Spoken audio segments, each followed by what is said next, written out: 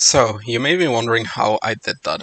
You may be wondering how I managed to improve my Firsty PV by 10 in, like, essentially one day. Which, like, you're not even getting the full picture right here. That is, the 28 is simply my best attempt, but, like, yesterday, which is when I got the 28, I also got a 26, and I got two 24s, and a 20. Today, I played for like 15 minutes. I got a 25. I got another 20 and 22.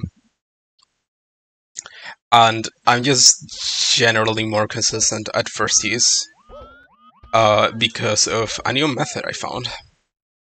I like to call it 3-frame firsties, which is kind of a silly name, but I really cannot think of anything better. So that's what the name is gonna be. It's not like it's the first time that a firsty method is given a stupid name at first and then like replaced. Like for example, EE literally called them fast wallkicks. Nobody calls them that anymore. When the original pause buffer method was discovered, it was called cases consistent firsties. Literally nobody says that term. I've only heard it like the first 2 days of it existing. So, how does the new method work? Well, first you long jump into the wall, of course, and then you don't do that. You absolutely don't do that. So the way the method works is pretty much the same as the original pause buffer method. You just press A and hit the wall at the same time, and press start. I forgot about that part, which is like the essential part of it. You press A and start like at the same time that you hit the wall, and you'll end up with like one of 3 cases, depending on what frame you press the buttons on. So as you may have heard there, when I pressed pause, there's a bonk sound. If you hear a bonk sound like this, that means that you're 1 frame away from the wall, which means that you can unpause and then immediately press A, and you'll get the firsty.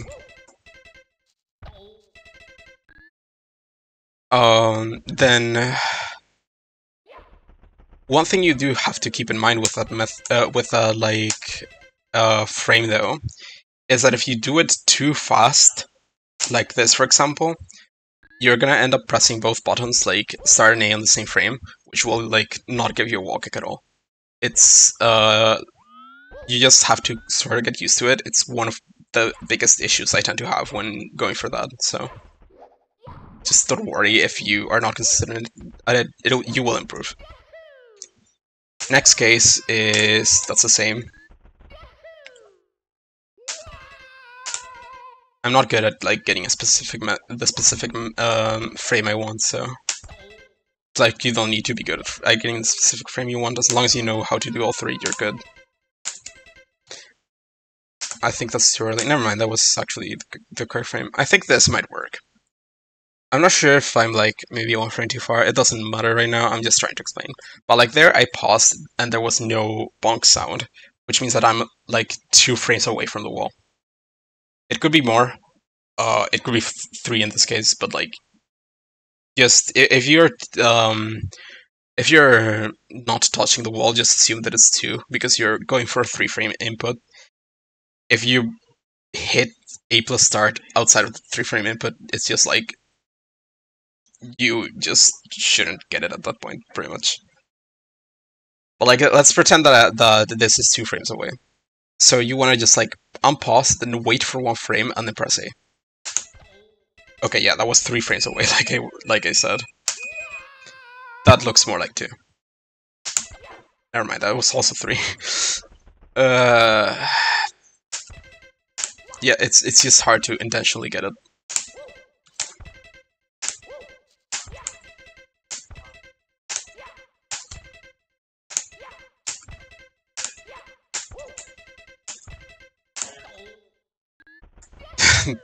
It's so dumb. Never mind, I just keep getting the...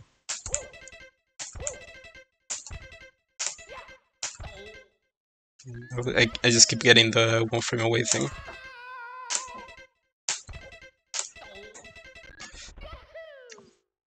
Thing is, I can't like try to input like 1 frame. Oh hey, there I got it. So yeah, that's 2 frames away, so just unpause, wait 1 frame, press A. Like that. And then the last one is just the easiest. That's 1 frame away. Also 1 frame away. There. That's the easiest because you can just like hold A and it will unpause and it will unpause and give you the firsty.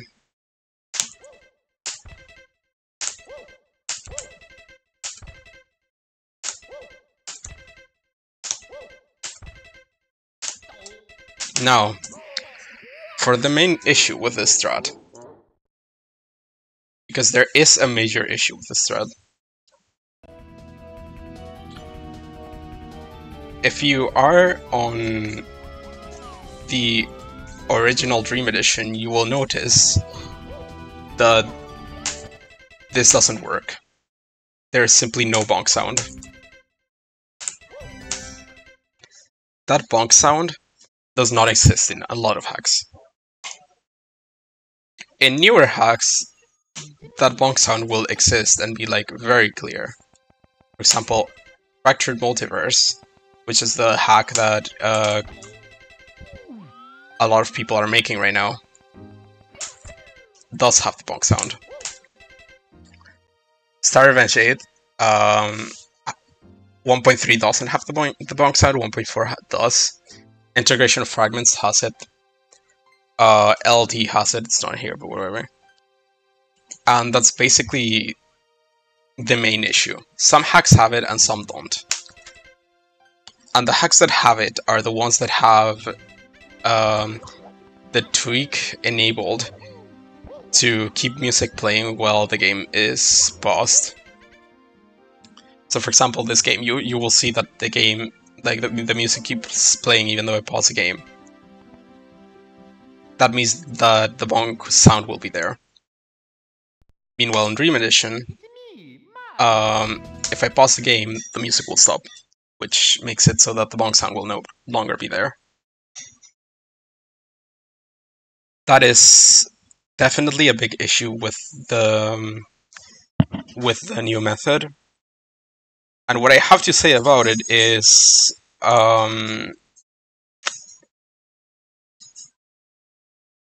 I think, personally, we should allow a certain cheat code to be used in older hacks to make it so that this behavior is replicated. This is the cheat code. Might as well paste it in the description so that people can try it out for themselves. And yeah, that makes it so that music will keep playing while the game is paused. And you get the audio cue for the firsty.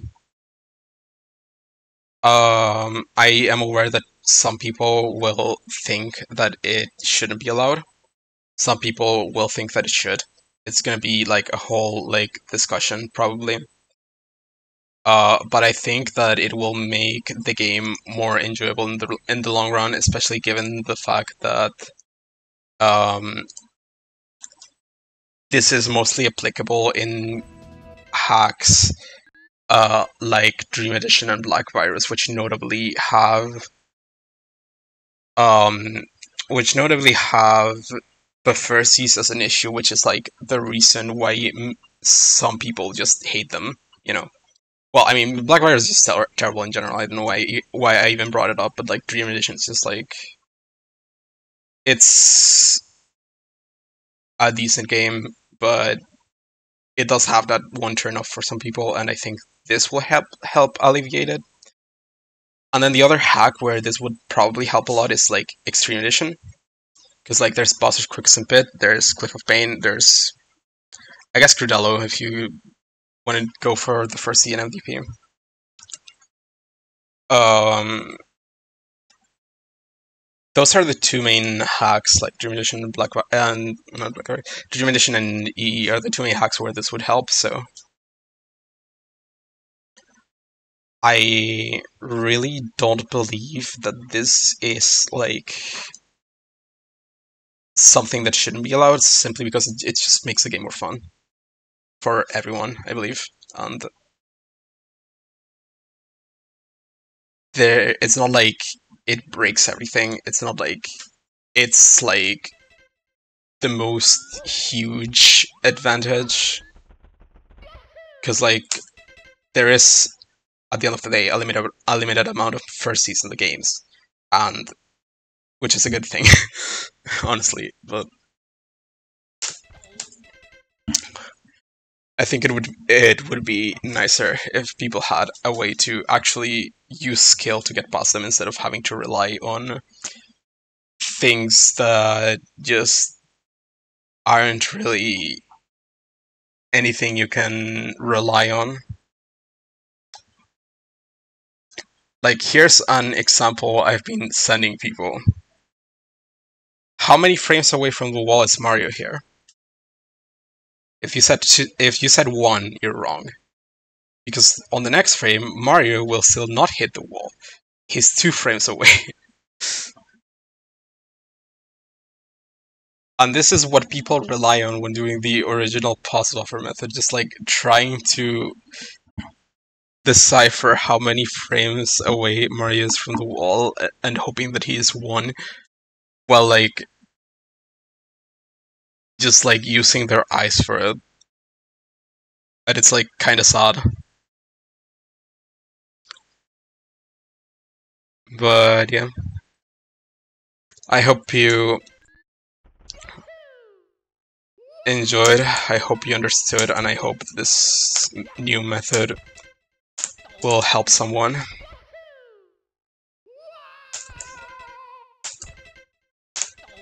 Because, yeah, it's something that will probably be nice to have. Nice. I love being good at the game.